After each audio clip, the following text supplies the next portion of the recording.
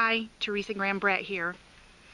So I'm going to tell you something about myself, and that's that when I became a parent, somehow I thought I could do it perfectly. I thought I could read enough books, I could get on enough websites, get enough advice, get enough coaching, that somehow I would be able to be a perfect parent. And that if I avoided all the things that my parents did, that somehow my children would have perfect lives. Guess what? There are times when I really suck as a parent. And there are times when I don't know what to do. And there are times when I do things that hurt the children in my life. And it hurts me to hurt them. I say things that are hurtful. I lose it. I don't have clarity at times. There are times when I'm angry and I yell. And then after those times, I judge myself pretty harshly. I beat myself up. I say negative things to myself. I might say them out loud. I might want Martella Grayson to be responsible for forgiving me and making me feel better about being such a sucky parent. So the reality is we're human and we're going to make mistakes. And that's part of life.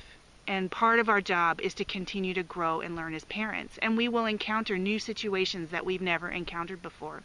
As our children grow, as we grow, as we learn, as we get new perspectives. And part of the process that we need to be in is to be able to look at those quote-unquote mistakes, the things that we've done wrong, the ways in which we've hurt people, and be able to accept that that's part of who we are. That's part of our whole being. We are both the good and the bad, the negative and the positive.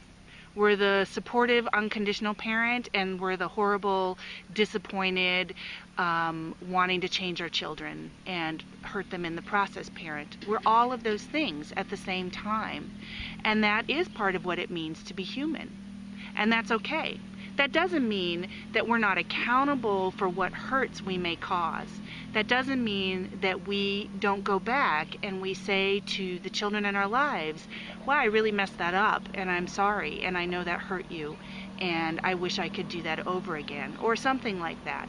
That doesn't mean that we can't take responsibility for the hurt that we cause. But we also, if we engage in this self-flagellation, in this condemning ourselves every single time something happens, we will not be able to move forward. That accepting the good and the bad in ourselves is just part of who we are, part of being human. It's part of what happens here with us in those relationships. And we can take it as a learning opportunity, or we can take it as an opportunity to continue to beat ourselves up and not move forward. So you're not perfect. I'm not perfect. We got to live with that imperfection. We got to be accountable for it. We got to own up to it, get real about it, and move forward and continue to learn as parents.